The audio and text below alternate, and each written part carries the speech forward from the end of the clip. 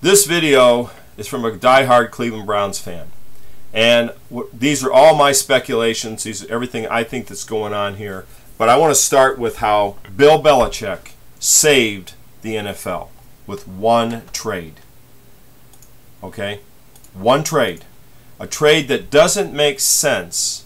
It doesn't make sense until you put it into a broader perspective. And this is the true genius of Bill Belichick. And believe me, as a Browns fan, for me to say that Bill Belichick's a genius, that's tough. But he is a genius on a lot of levels. You know, he's been to the Super Bowl, what, 7 times? He's won 5 times. Belichick, you know, he sits at the lectern and mumbles. Maybe he's somewhere on the, the Asperger spectrum, high functioning Asperger. I don't know what Belichick is. He's a savant. But whatever he is, Belichick is a genius. And he's shown it. He's a football genius. But he's also the guy, I think, saved the NFL. Why is that? Why did Belichick save the NFL with one trade? One weird trade for a second-round pick. He traded Jimmy Garoppolo, and he bypassed the Cleveland Browns, and he sent him, and this is my opinion, Belichick sent Jimmy Garoppolo to the 49ers. Now, we all know what happened this past year. We had massive controversy. Massive controversy. We've had controversy where, fans have left the NFL in droves. We have people burning their jackets, people burning their season tickets, people in the military saying, hey, I'll never watch another football game again. And Belichick fixed that with one trade. How did he do it? How did Belichick do it? He traded Garoppolo to the 49ers. Now, think about it, fans. Think about it for a second. Colin Kaepernick. Now, I'm not here to take sides on this. Okay, I'm trying to keep it in the sporting realm. But the controversy that got injected into the NFL from the outside got injected to the NFL and boiled over, and fans left, and stadiums were empty, and people are losing money, and people don't want to watch football anymore. It all started in San Francisco. It started in San Francisco with Colin Kaepernick. He sat on the bench. Later on, he knelt. Look, your right your right of your expression, I fully endorse. I don't agree with it. I think it's disrespectful. But hey, that's your business. But the problem is the NFL became embroiled in this, and people hated the NFL, and they don't like the NFL. Now, you're Belichick sitting up there in Boston, and you see that your legacy is being trashed by forces you can't control. You have 7 appearances, 5 Super Bowl rings, 5, right? Belichick's got 5. You're a genius, and you know you're a genius, but no one really respects Belichick. You know, deep down, we look at Belichick at the podium and we kind of laugh at him. I'll talk about that a little bit later. So what Belichick did, he said, I've got to stop this, and I'm going to trade. And he's mad at Kraft and Brady for another issue. We'll get into that. He said, I'm going to trade Jimmy Garoppolo. I'm going to trade him. I'm going to trade him to the 49ers. And guess what, fans? Jimmy Garoppolo's taken the 49ers the last 6 games. It's been 6-0. The 49ers are 6-0. He beat the Rams. Now, the Rams are the leader in that division, and the 49ers aren't going anywhere this season. But Garoppolo went in there, and the 49ers were on track to be the next Cleveland Browns of 0-16. And Jimmy Garoppolo, in my opinion, single-handedly fixed the 49ers. Now, think about it. Do you hear any more about the football controversy anymore? It's been squashed. Now, of course, the media's the NFL has done that because they're losing money. But I think, in fact, Belichick put Garoppolo there. I think he placed him there.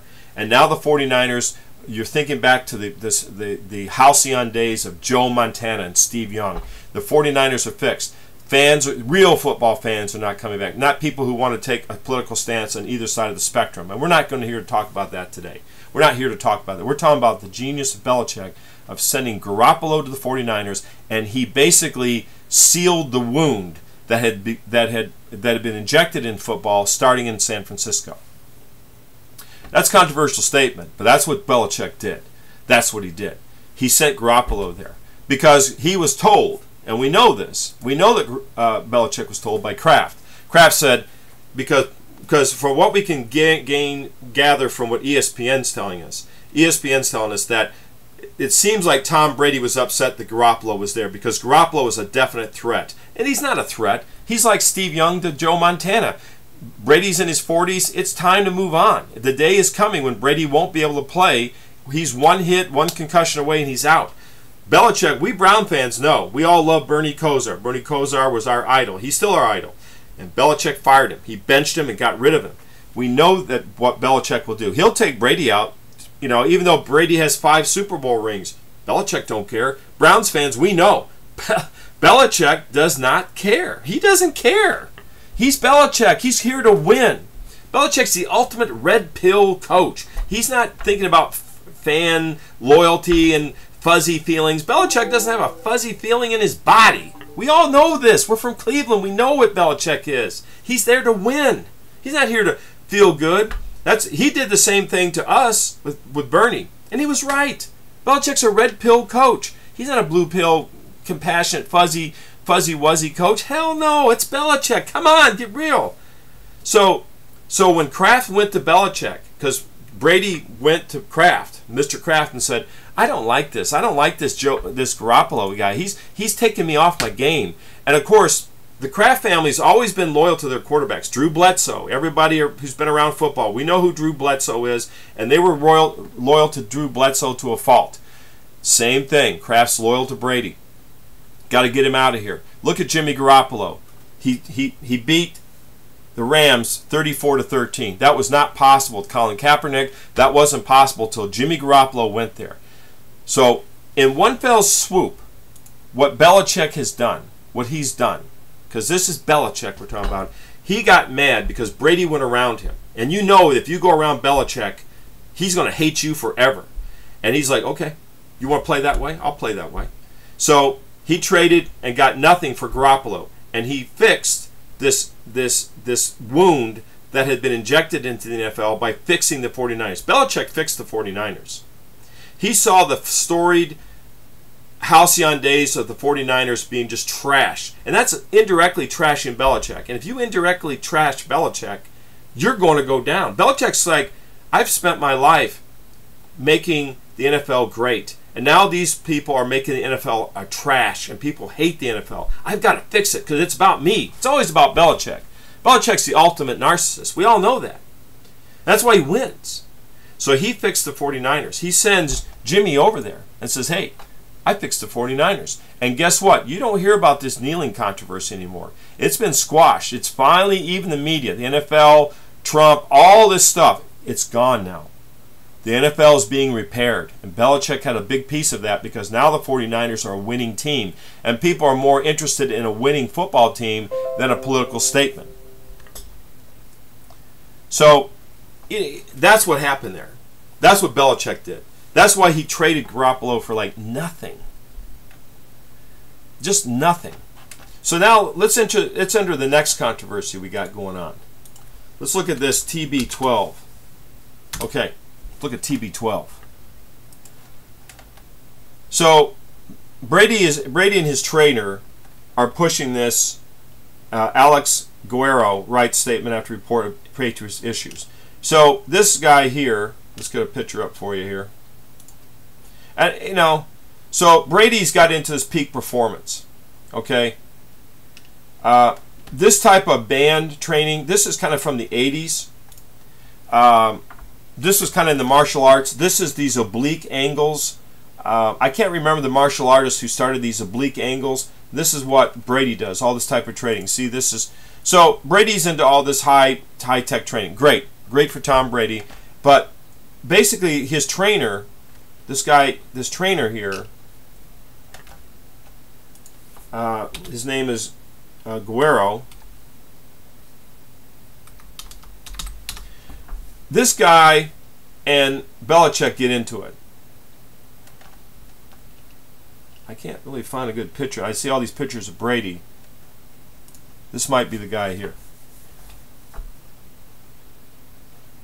Or is this an author? I don't know. Well, anyway, so the developer, the co-developer with Tom Brady of TB12, and I'm not pushing TB12, he was walking around and he was trying to talk other Patriots players around Belichick's back to join this TB12 program with Tom Brady. Well, you know Belichick, he ain't going to take that crap. There ain't no way. He wants his medical staff. Again, this is a red pill guy. This is a scientific guy. This is a strategy guy. This is a computer guy. This is an analytics guy. He ain't going to listen to all this holistic mumbo jumbo. He's going to listen to the real deal. So Belichick gets mad and says, that guy's off the plane. He kicks him out of the locker room, and this big feud starts. So now Tom Brady, he's all upset, and so he probably goes to Kraft and says, hey, I want to be, I don't want to be replaced, and Jimmy Garoppolo is making me feel bad. So Belichick's told, okay, you got to get rid of him. So Belichick, like I said, he goes in there and says, okay, I'll do it. So why does this have anything to do with the Browns fans? For Kraft, Brady, and Belichick, is this the beginning of the end? I think it is. I really think it is. This is by Seth Wickersham. I really think it is. I really think it is, fans. I really think, as a Browns fan, I could tell you something I would never believe I would have told you before. I never would have believed it. But there is a weird outside possibility that Belichick could return to Cleveland. Weird. Yeah, slight. Maybe he'll go to the Giants. But I actually think Belichick might come back to the Browns. He might come back to the Browns, where he started. He'll come back to where he started and finish off here. It's possible. Now, this may be overblown, but I don't think so. I think when you trade a player of the stature of Garoppolo for so low, you really are sticking it to the man. So Belichick stuck it to the man. He's like, okay, you want me to get rid of Garoppolo? I'll get rid of him. And he just got rid of him for a second-round draft. He didn't send Garoppolo. Again, notice how I'm saying this. Belichick sent Garoppolo for the 49ers. He seals that wound. He fixes the 49ers in one fell swoop. The 49ers are back. The storied history of the 49ers has been repaired because it's really been, I'm sorry, but a lot of people don't like the controversy that got injected into the NFL. And Belichick has quieted that down. Now the 49ers are winning. Real fans are coming back. You don't hear all this hatred against the NFL as you did. Belichick fixed that with one trade. He's a genius. I hate to say it. He's just a genius. He's just a genius.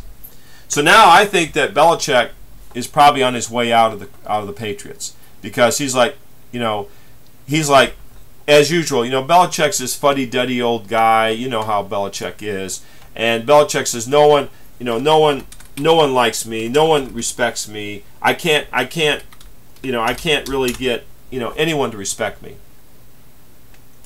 No one respects me.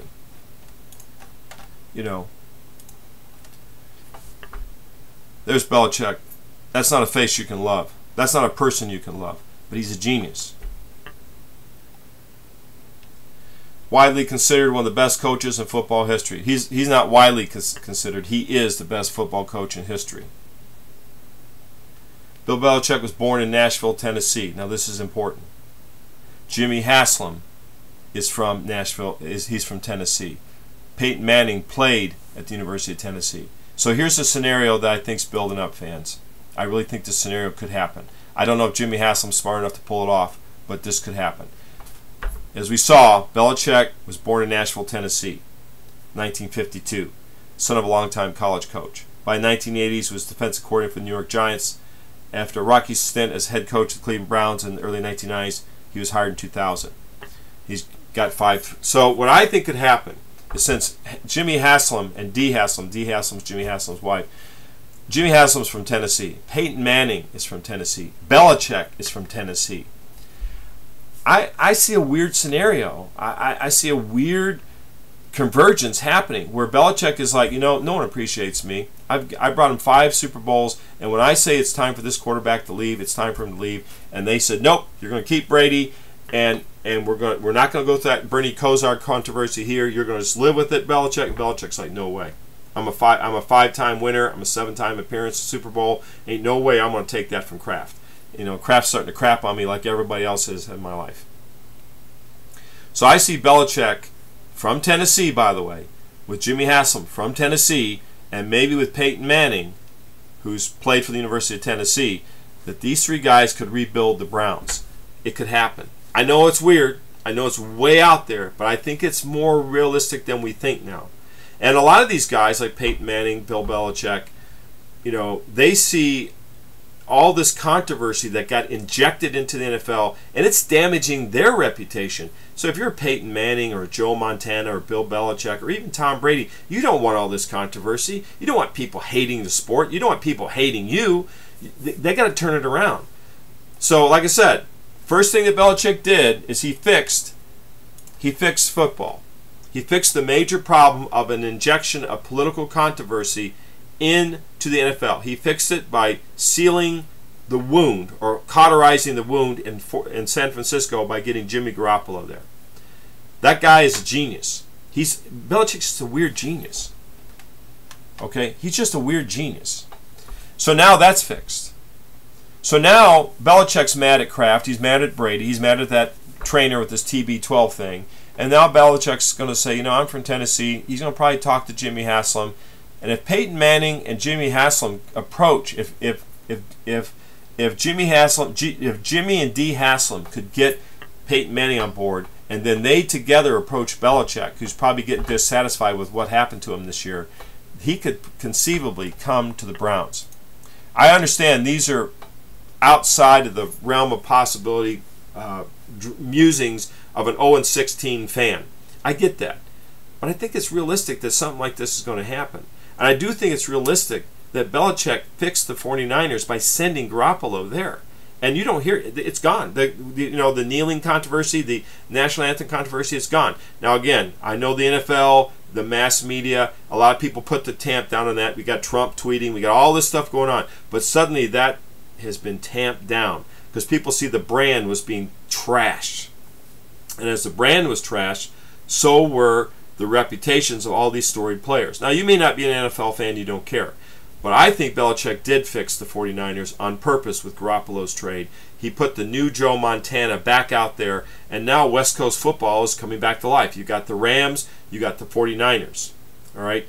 So you've got the old guard teams are back. The Raiders, they're going to move to Los Angeles. Las Vegas. They're going to move to Las Vegas. They've already moved to Los Angeles. They're moving to Las Vegas. I actually think that's a good move because you have Los Angeles, you have San Francisco, you got plenty of football there. And then the Raiders go to Vegas. Everyone travels to Vegas, so there's a football team there. So when you travel to Vegas, you can see an NFL game. I think that's actually a good move on the NFL's part. I know the Oakland fans aren't happy, but, they can still be Raider Nation, and they have the 49ers right across the bay. So, it's up to you. So, with all this going on, I think you can see what's going to happen in football. So 2018 is going to be a really weird year in football. I'll finish up on this. One, Belichick has fixed the NFL. Thank you, Bill Belichick. He fixed the 49ers and brought back West Coast style football. Jimmy Garoppolo, will probably become the new Joe Montana, the new Steve Young. He took a team that was going nowhere, is going down the same realm of reality, the Browns of 0-16. He took a team, and he's been 6-0 in his last 6 starts. 6-0 on a team that was in total disarray. That was at the center of the maelstrom of this political controversy that got injected into the game. And I think the political controversy needs to be out of the game. There's plenty of venues for that to be. Sports where we want to focus on sports and the excellence of sports. Belichick fixed that. Belichick's dissatisfied with this TB12 guy, Tom Brady going around his back, Kraft just saying, hey, you do what you're told, Belichick, get him out of here. Belichick being a good soldier, he got him out of there, but he got him out of there Belichick style. So now Belichick's sitting there thinking, where am I going to go? But remember, Belichick's from Tennessee. Peyton Manning played for the University of Tennessee. Jimmy Haslam of the Cleveland Browns is from Tennessee. There's a Tennessee connection coming at us. I really think, this is a prediction, that we're going to see either Belichick or Peyton Manning or some other defectors from the Patriots coming to Cleveland to rebuild Cleveland. What's going to happen to Hugh Jackson? I don't know. If Hugh Jackson goes 0-4, he's gone. All right? And it could be, it depends how upset Belichick gets, because Belichick could get pretty upset. And if Belichick gets upset and says, hey, I've had enough of this, then he could come to the Browns. He may go to the Giants. I actually think he'll come to the Browns.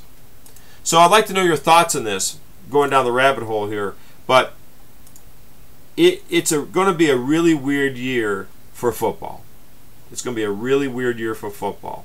And Belichick like I said, he's getting up there in years, but Belichick's not going to give it up. See, you and I, we'd win 5 Super Bowls. We're like, hey, I'll live on that reputation for the rest of my life. Belichick's not like that. He's just not like that. It's the system, it's the process, it's the journey. That's what Belichick's all about. He can't rest. He's got to keep going. I can see Belichick saying, hey, I'm going to go to another team, and I'm going to go 1, 2, 3, 4, 5 football Super Bowls with that team. And then no one will ever catch my record. I'll be so far out there that no one can catch me. That's where Belichick's mind is. So anyway, I think we have a Tennessee connection coming to Cleveland. I think it could happen. I think the Browns are 0-16. The next team that Belichick... And watch for some kind of weird play where Belichick helps the Browns. I think that could actually happen. I know he's got a lot of animosity towards the Browns and Browns fans, but I actually think Belichick, he might do it. Anyway, I'd like to know your thoughts on this. 0-16 is a terrible place to be, so when you're at 0-16, you grasp onto anything. But I'm telling you, Belichick fixed the 49ers. He stopped the national anthem controversy. He started getting the political process out of football.